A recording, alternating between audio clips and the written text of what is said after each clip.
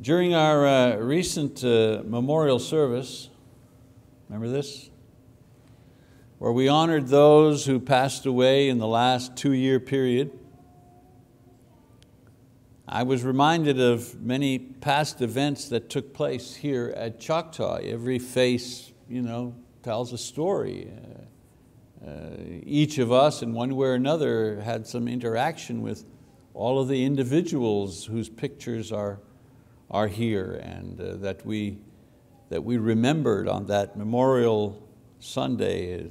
I remember that Sunday to be a marvelous worship experience, and I still remember the great job that Marty did when he kind of eulogized each of these individuals in 2 or 3 sentences. It was very, very effective.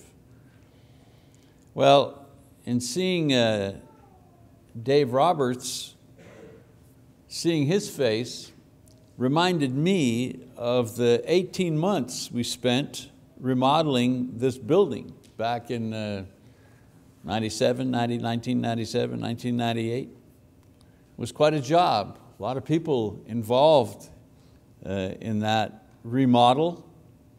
And I remember taking encouragement for that long and difficult project by reading about a similar task that the Jews undertook in the building of the Tabernacle in the desert. There were a lot of kind of similarities between their experience, their emotions, what was going on with them, and what seemed to be going on with us while that project, that building project, that we called it the never-ending building project, took place over that period of time. And as I read the story in the book of Exodus about the building of the tabernacle, I noticed that there were many lessons that could be taken from this story about building things, making things for the Lord, whatever those might be. And so this morning I'd like to share several of these lessons with you, because sooner or later the Lord eventually calls on His people to build something, or as in the case with us, to rebuild something. You may have heard various elders when they come up here to pray or to lead in worship, and when they're talking about our own congregation, they use the word rebuild. We don't need to build new, we're already built, but there's a lot of rebuilding going on. And we know why. I think for the same reasons that other churches and other institutions who have been decimated by the ongoing COVID pandemic and all of the things that go with that pandemic, the loss of jobs and the disruption of our society.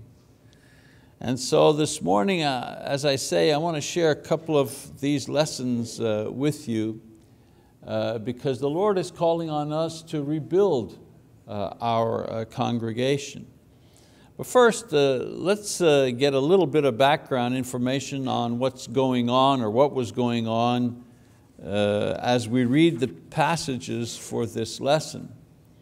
We know that after the Jewish people were freed from slavery in Egypt, that they lived in the desert for 40 years, 4 decades, imagine, living in the desert. And while they were there, God provided food and water and protection for them every single day. We could do a whole lesson just on the way He provided food, the manna. He didn't give them a week's worth of manna. He didn't give them some for today and 6 months supply of manna that they could put in their manna bank. He gave them manna just for 1 day, just 1 day's manna worth of food for each and every day. But He provided for them. And He also gave them laws and customs, as well as an organized religion and a way to worship Him that was different than the pagans around them. For their religious practices, He gave them instructions and the exact plans to build, there's that building thing again, to build a special tent or a tabernacle, where the Jewish priests could offer prayers and sacrifices on behalf of the people. Now, this tabernacle was basically a rectangular shaped box, about 150 feet long and about 75 feet wide. It had an interior room about 15 by 45, which was itself divided into two smaller spaces, one called the Holy Place, where they kept a candlestick and a table with bread on it, and an altar to offer sacrifice, incense rather. And this was separated by a curtain from a smaller space. Two spaces were separated by a curtain, and the smaller space was called the Holy of Holies. And in this area was the Ark of the Covenant. The Ark of the Covenant was a smaller box that contained the tablets that had the 10 Commandments, also a jar with manna, and Aaron's rod that had budded miraculously to demonstrate that Aaron was the true leader of the people at a certain point. Now it was into this inner room that the high priest would come once a year only and offer a sacrifice for the sins of the people. Now the tabernacle, as I told you, 100 by 75, had a frame of wood and was covered with materials that were spun with gold and animal skins. The wood was covered with silver and gold. It's as if we had our support beams here, all the support beams. Imagine that all of them were overlaid with pure gold. Imagine what this room would look like. Well, the tabernacle, everything was overlaid with gold and silver. And the altar and the furnishings were also all covered with precious gold and stones and silver and other precious materials. And so God gave the people the exact blueprint for the construction, and also He qualified the kinds of materials that He wanted used in the tabernacle and for the various instruments inside the tabernacle.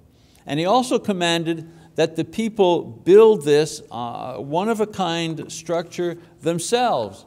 They didn't want to bring in any specialists or anything. You're going to build it, He said, and I'll teach you how to build it. I'll give you a plan. So the few passages that we're going to read this morning briefly describe this particular story about the construction of the tabernacle. And again, just a few verses to get the idea of what was going on. The first is Exodus chapter 35.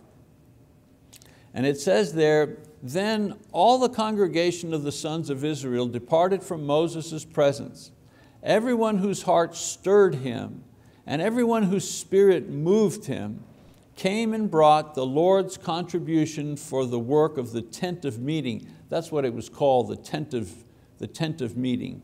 "And for all its service, and for the holy garments." And so what's happening here is that Moses is telling the people, we're going to build this tabernacle, and it's going to be beautiful, and it's going to need all kinds of things. And he commands them to bring all the supplies. We're going to need this, we're going to need silver, we're going to need gold, we're going to need precious metals, precious stones, golden thread, skins, all a supply list, a shopping list.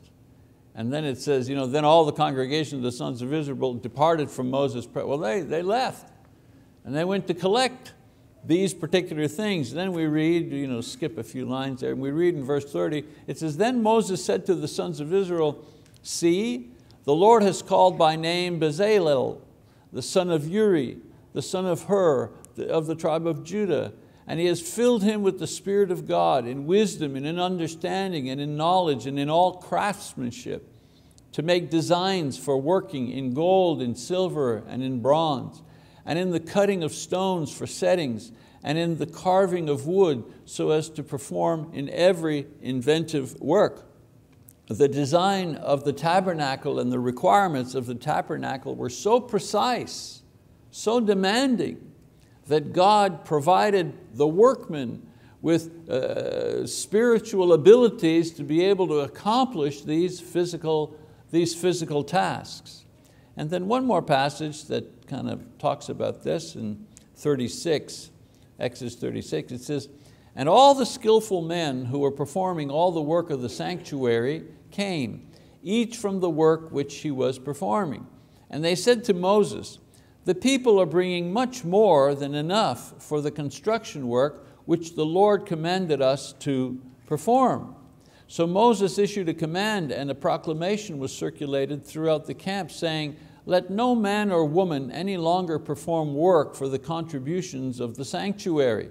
Thus the people were restrained from bringing any more, for the material they had was sufficient and more than enough for all the work to perform it." Now, if you read all of the chapters in Exodus about this episode, you learn that the people contributed more than enough material and money needed, and the workmen and the tradesmen finished the job exactly according to God's original plan. This was a kind of a high point in the life of the Israelites. They received the command from God that was very difficult. He inspired them, and He enabled them to do the work at a very high level of performance. And then He called on the people to provide all of the resources for the work. And the people not only provided the resources, but they provided more than enough, to the point where Moses had to give a command, "Stop. You're giving too much money." I know it's an old preacher's joke, but I've never had to say that. I've never had to repeat that at any time from this pulpit. "Stop, the collection's too big. We have to give some of the money back." No, there was too much. And then it says, "And they completed it exactly the way God had commanded it." I want to ask you something. When you're reviewing your life, when you're examining how things are going and what you're doing and how you're performing and how your spiritual life is going, do you ever get the feeling, yeah, I'm doing it exactly as God wants me to? Have you ever had that feeling? Yeah, God wants me to do this, and I've done exactly what He's wanted me to do. I have performed as a Christian exactly how God wants me to perform. I don't know about you, but I've never been able to say that. In my life, it's, well, I knew what it is that He wanted, and I saw it in my mind's eye, and I saw the goal out there, and with all my heart, I really wanted to get there. But when the whole thing was added up at the end, well, I could have done better over here, and I kind of lost it over there. And there were some good moments here and there, but I didn't do it exactly how He wanted me to do it. That's why this here is, like I say, a high point in the Israelites' life. They did it exactly the way He wanted it done. And so it's estimated that to build the same tabernacle today would cost hundreds and hundreds of millions of dollars. So there's no comparison with their project. And for example, the one that we worked on in 1998, 99, I think the final cost was a little over $500,000. Not the same as far as expenses and money are concerned, but there are some lessons here that we can all use today in our service to God now and in the future, and especially as we think about rebuilding, because the church has been damaged by a lot of the things that have taken place. So many of our members have died. That's hurt the church. And so many have moved, their jobs stopped, so they went and worked somewhere else, therefore leaving our area, going somewhere else. Others have decided to try to worship with another group, for example, hoping perhaps that might be a better experience for them. So there's a couple of lessons here that hopefully can help us when we take seriously the idea of rebuilding this congregation. Lesson number one. Lesson number one is God wants everyone to participate in the building and in the rebuilding. In the Bible, we see that everyone brought something for the construction of the tabernacle.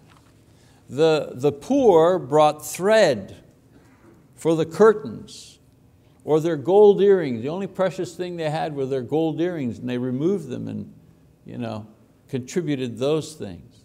The rich, on the other hand, they gave money and they gave precious stones. Still others offered their services to sew curtains, to transport supplies. There's got to be something that I can do, they said. And so the tabernacle was designed to serve the spiritual needs of everyone in the camp.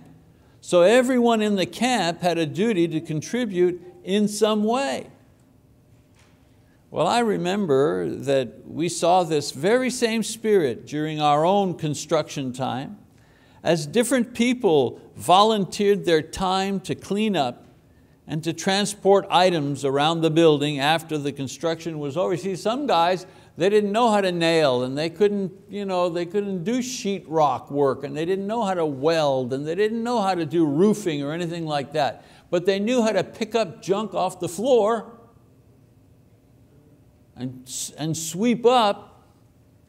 And so I would see guys come after work, suit and tie, and take that off, and they'd brought their jeans and their old t-shirts and put their running shoes on. And after the workmen were here, the professional tradesmen left, they went about cleaning up. And every day when the pros would show up on the job site, they showed up to a clean job site. All the lunch paper and the junk and the hot dog buns that left over on the floor, all that stuff was gone and clean and swept. They were ready for a new day, because some people just wanted to do something, even if it was taking the trash out, because they wanted to do their part, even if they weren't pros. The rebuilding process needs the same spirit of common ownership and commitment. It isn't the minister's, plural, job to do it. It's the congregation's job, including the ministers, to rebuild the Choctaw congregation. We are rebuilding our congregation so that all of us can serve the Lord, our Lord. Jesus died to save the soul of every member of this church. No one is more saved than another. No one is more blessed than another. No one will receive more heavenly rewards than another in the end. It's only fitting then that each person feel equally responsible when it comes to helping the church that Christ died to save. And so one of the building lessons is that God wants everyone to participate in some way. Lesson number two, God wants your best. Note that the people didn't bring their leftovers. They were asked to bring the very best of their materials, jewels, wood, whatever. I remember one of the members, an older member, a senior saint, and she came to my office, and she had a handkerchief, a lady's delicate handkerchief, and you know how you put stuff in it and then you take the handkerchief and then you tie it in a knot? And she said, well, I can't sew. She was all arthritic. She says, I can't sew and I can't lift and I can't sweep and I am not a rich person, but I want to help. And so she opened her bag up and she reached inside and she pulled out this hanky. And I said, okay, I'm getting ready here to try to be polite, with what's going to happen. And she unties the knot and she turns it upside down, and there she pours out on my desk diamond rings, jewelry, precious jewelry, her great-grandmother's bracelet, gold bracelet, so on and so forth. And she said, here, she says, instead of having the kids fight over all this stuff, I want to give it. And I remember having the appraiser. It's just like in the movies. I had a jewelry appraiser come, and the guy put his little eye thing there, and he was checking it out, and he said, yeah, that's a real diamond, and so on. And I think there were about $3,000 or $4,000 worth of jewelry there. And remember, that's 1998, $3,000, $4,000, $5,000. That's all she could do, but she did it. God's tabernacle was to be made of the very best materials, the very best design, the very best workmanship, no junk. And the relationship between this and the story of the sister was there was no junk in her handkerchief. She didn't bring her costume jewelry, you know what I'm saying? She didn't bring that. She brought her good stuff, stuff that was worth something. Why would we ever think any differently today? It's the same God we worship. Of course, this church building is not the tabernacle, and it's not the tent or the house of the Lord. We're the house of the Lord. The Spirit of God lives inside of us. But why would we think that when we do something in God's name, whether it's building a building or teaching a class or leading a prayer, that we shouldn't offer God our very best? You men who lead the prayer, is the prayer you're about to lead, do you feel it will be your very best?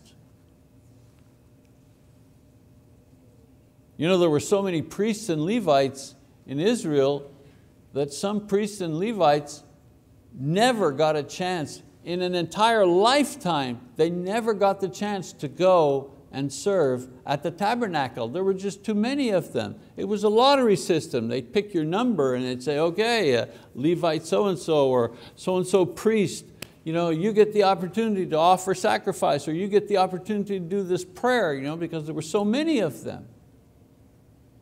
And when you had an opportunity to go do something like that, it was like a once in a lifetime thing. Here, the same man may be called on 100 times in several years to lead a prayer. But what if you were only called one time in your life to go before God to lead a prayer? Do you think maybe you'd put a little bit of thinking into it? Or baking the bread for the visitors? Is it your best recipe?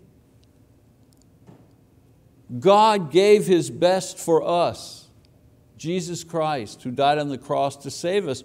We should always be ready to offer Him our best when we serve Him. No spiritual junk. No spiritual junk. Giving Him our best builds up and rebuilds the church that God has given us. Why wouldn't we want to give God our best? One project prepares us for the next. The Jews built the tabernacle well, and later they were given the task of building the magnificent temple in Jerusalem, many times more beautiful and complex than this first structure.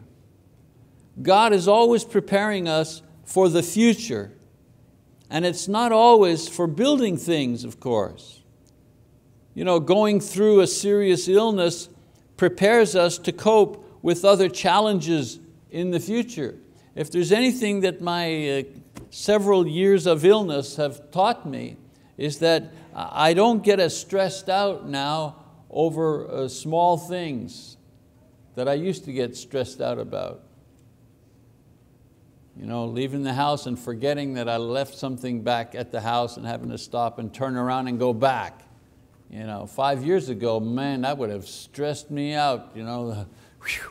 The blood pressure would have gone up, and it would have been, I'd be on me, I'd be smacking myself. How could you do that? How could you forget? Wake up, come on, let's go.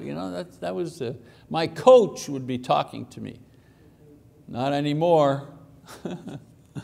Not anymore. Not anymore.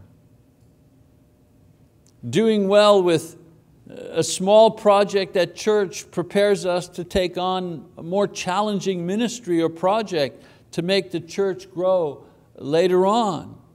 Or dealing with family crisis helps us learn to deal with crisis and challenges in our career or at school, for example. When you feel challenged and the road seems uphill, realize that usually God is preparing you for something greater, for something even more rewarding to come. When we're committed to faith in Christ and service to God, He prepares us one step at a time for greater service and responsibility in the kingdom of God.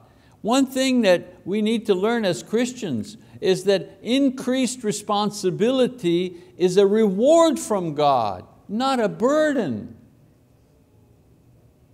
One of the elders walks up to one of the brethren and say, hey, there's an area in the church, it's weak, it needs some help, it needs some leadership. You think you could take this on? You think you could get this thing into ship shape and get some volunteers and get her done? And sometimes the response is, oof, another weight on my shoulders, just what I needed, another job, another task, another responsibility. We don't see it as a reward. That's how God rewards us. More responsibility is a reward, not a burden. Anyways, the Jews finished what seemed an impossible project while they were in the desert, but they succeeded and they left many lessons to help us in our lives and in our service, in our families, in our churches. Hopefully, in the things we have done recently, as well as things we want to do in the future, there are things in the future we want to do. Wouldn't we like to renovate our existing buildings to accommodate more large classrooms, have more flexible and visitor-friendly auditorium and foyer? Wouldn't that be fun? How about forming a planning group whose task is to plant a new congregation in the area or in another county where there are no churches? How about that project? How'd you like to be part of that? I have a congregation that supports Bible Talk in South Carolina where actually Julia and I are going to go next month to speak and to visit with the elders there and all that business. And I really admire that church, the Gold Hill Road Church of Christ. I really admire that church. They have planted 2 additional churches in the time that I've known about them. And I don't mean send one guy out. Okay, you go plant a church over. No. They put together a group, a planning group, steering committee, whatever. The church buys the land. They do a survey to find out if that'd be a good place. They buy the land. Then they built the building. And then 2 of the existing elders, along with maybe 75 of their members, moved all the way over to start that church. What a start that is for a congregation. And they provide money and resources to make sure that they get off to a good start. And you know what's amazing about that? You'd think that taking 2 of their elders and 75 of their motivated members would put a hole in them that would destroy them. But the opposite has been the result. doing that hole closed up immediately and the church grew back to its normal size within a year, to the point where they repeated the process a second time. I mean, wouldn't that be wonderful? If we could do that, and we can do that. We also have opportunities that we are taking advantage of and planting churches and training men, but we're doing it for churches and people in Africa and in Haiti, and that's to be commended. I mean, we're doing a good job, but you know what? We could be doing the same thing here as well, not forgetting this work, but adding to this work other evangelistic work. Perhaps when we try to do these things, we would remember that God will expect everyone to participate if we're going to succeed. And that God expects us to do our best, the best and most beautiful building possible. The most dynamic congregation will be the ones that we plant.